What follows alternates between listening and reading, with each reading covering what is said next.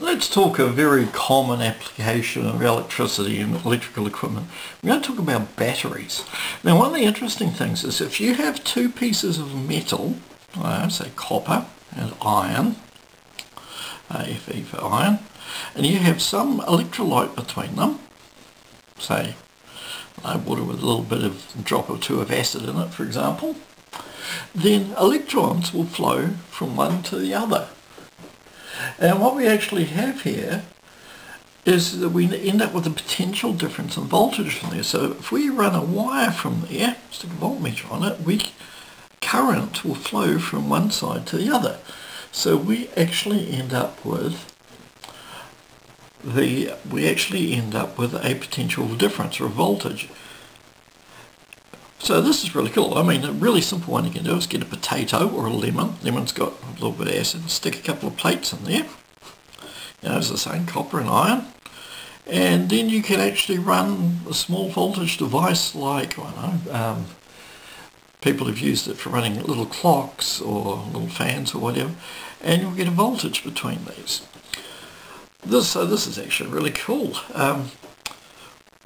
Places this is useful, like normally the voltage that's generated between these is going to be between about 1 to 2 to 2.4 volts difference between these two. One place this is really useful is if you've got a car battery, for example. The car battery runs at 12 volts. So what we do is we have lead plates in there. And we have lead and a lead sulfate plate. And again we get this flow of electricity between them. And this will generate 2.1 volts. The trouble is, you'll notice I said this was a 12 volt battery. So how do we get more than 2.1 volts?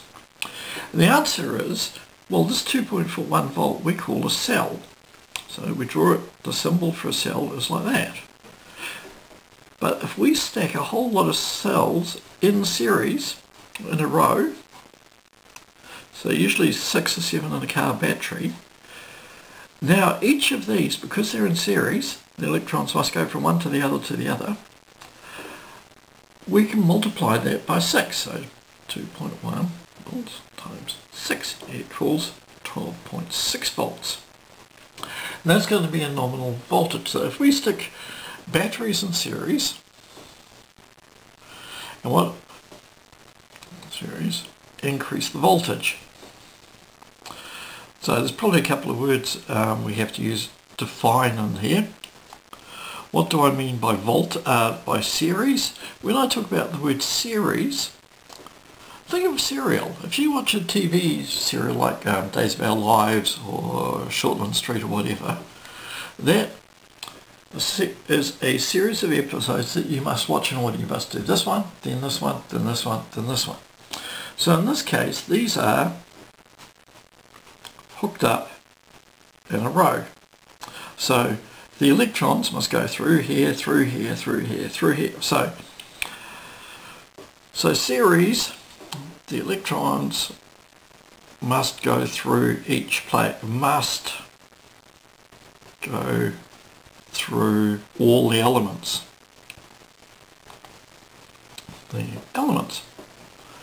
Okay, so a battery, by definition, is going to have a positive plate and a negative plate. So we always say that the big plate is going to be positive. It's going to be positive, positive, positive. So when we're in a series, we're going to hook the positive plates up to the negative plate of the next battery, and so on and so on and so on. And this increases voltage. Another way of hooking up batteries is we can stick them in parallel. Like so. Often we'll put a symbol like this to show that there's more than one cell. So basically what we have here, I should show you.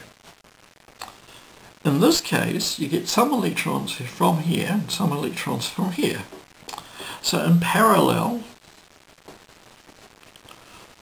electrons have a choice of paths.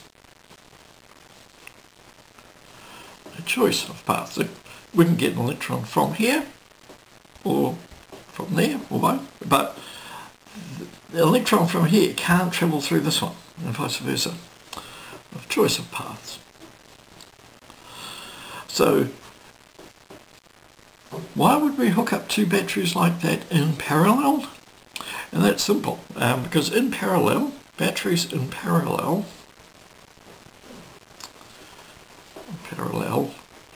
increase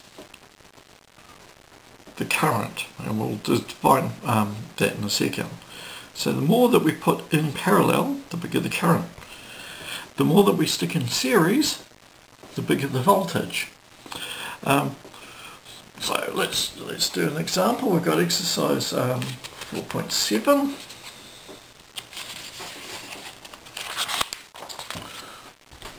Exercise 4.7. So portable radios, portable sound systems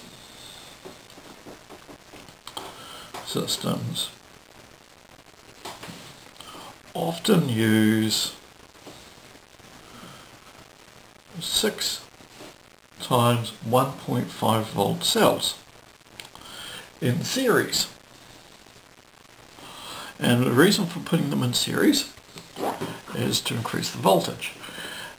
What's the resultance? What is the potential? What is the potential difference? What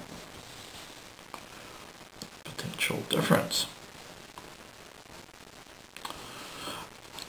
Okay, so let's work this out. So what we have is we have 6 cells in a row. 1, 2, 3, 4, 5, 6.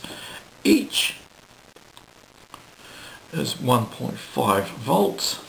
So the voltage is going to equal 6 times, because they're in parallel, they're in series, 1.5 volts equals 9 volts. Just a couple of other words on batteries. There are 2 types of batteries. Well, 2 types. There are primary batteries, and these are non-rechargeable. If you try and charge them, you'll often get a very loud bang sound and end up with crap all over your living room. Don't ask me how I know this. Primary batteries, these are things like lithium batteries, carbon zinc batteries. These are basically your one-shot, one-time batteries that you also get secondary batteries. And these are chargeable. You can charge them up. So these are things like lithium ion batteries, which you use on your laptops, lead acid, which you use in your car,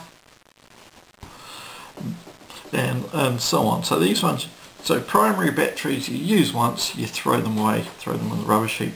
Secondary batteries, you use them, then you just recharge them, and away you go. There is other places where this is just to be avoided. Remember what we were saying before, if you have any 2 metals and an electrolyte, and a liquid, for example, usually a liquid, but it can also be a solid, they can conduct electricity between them, you'll get this happening. You'll get, what happens is in a primary battery, this copper and this iron will get oxidized, or they'll be destroyed in the process, and that's why you can't recharge them. There's places where this can be really bad. If you have a ship, for example, so you've got a ship and you've got ship propellers. So what's actually interesting here is if this is iron and the propellers are copper, and salt water acts like an electrolyte, if you have any gap, or if you have any short circuit between there, you get an electric current generated, and what happens is it rusts your ship and it destroys your propeller. So when you're dealing with making ships for salt water particularly, you have to be very careful of what metals you use and what materials you use and how you use them. Otherwise your ship acts like a battery and then just rusts out and sinks. So So anyway, batteries, if you want to increase the voltage, you stick them in series. If you want to increase the voltage, you stick them in series. If you want to increase the current, you stick them in parallel.